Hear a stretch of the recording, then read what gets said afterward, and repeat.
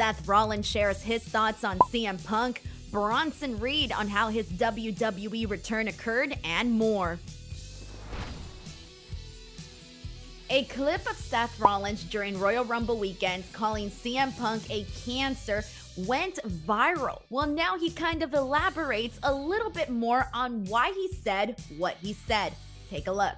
During Royal Rumble weekend, Seth Rollins made it clear he doesn't want CM Punk back in WWE. During an interview with Wrestling Inc.'s Nick Hausman at a WWE 2K23 event, Seth Rollins was asked about some free agents and whether he would like to see them back. And when he was asked about CM Punk, this is what Seth Rollins had to say. "Stay away, you cancer. Get away from me forever. I don't like Phil. He's a jerk. Did we just figure that out? We figured it out over there. We knew it over here. I don't want him back. Go do something else. Bye-bye. See you later." However, now on a recent interview with Covino and Rich on Fox Sports Radio, Seth Rollins was asked once again about CM Punk. Seth Rollins said he wouldn't be repeating the same things that he said during that interview with Nick Hausman, but he did go on to elaborate a little bit more on why he said what he said and whether or not he would welcome CM Punk in WWE. Take a look.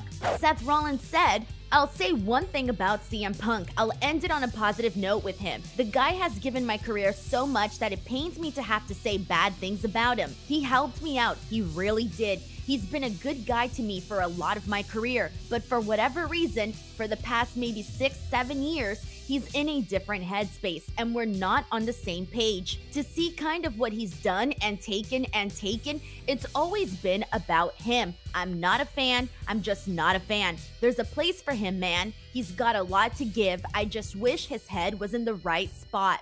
CM Punk and Seth Rollins had a brief history in WWE as part of an angle with the Shield throughout 2013 and 2014. CM Punk's contractual status with AEW is still currently unknown as he recovers from a torn triceps injury that he suffered at last September's All Out.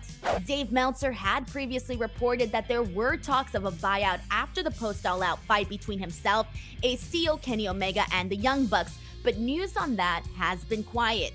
And now on to our next story, in which Bronson Reed explains his return to WWE. Bronson Reed has opened up about his release from WWE and what led to his return to the company last December. Bronson Reed was a guest on an episode of After the Bell with Corey Graves released today. During the discussion, he spoke about his release back in 2021, saying that he put a chip on his shoulder, however, it might have been beneficial to his career. He said, quote, "To me, I was just angry that I didn't get to do more with the WWE, which then, like I said, put a chip on my shoulder. I went out there and did whatever I could to be the best that I could be, which obviously got me seen to come back. So in the end, I think it was a little gut-wrenching at the time, but it might have been beneficial for my career." Reed worked as Jonah in Impact Wrestling and New Japan Pro Wrestling from late 2021 until December 2022. He took part in the G1 Climax 32 and finished with 8 points, a 4-2 record, and perhaps most notably,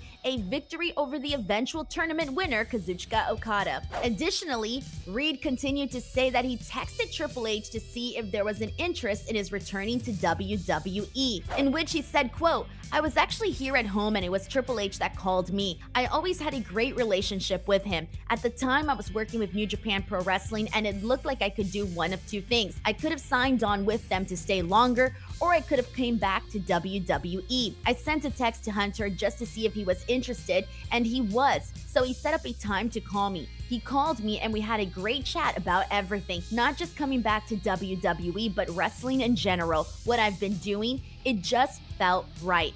Bronson Reed said he told Triple H that he wants to do things like the Royal Rumble, WrestleMania, and Elimination Chamber. Bronson Reed will take part in his first ever Elimination Chamber match on February 18th, 2023. And last but not least, The Undertaker is set to perform a pair of one-man shows this March. WWE announced today that The Undertaker will perform his Undertaker One Dead Man show in Las Vegas on Friday, March 24th and Los Angeles on Friday, March 31st. Tickets for both shows will go on sale Tuesday, February 14th at 10 a.m. Pacific Standard Time. Alrighty, and that was your quick news video for today. As always, let me know what you guys think of these stories in the comments section below, and I'll catch you back here on another episode of The Latest. And if you haven't already, feel free to check out my most recent episode of Speak Now Pro Wrestling.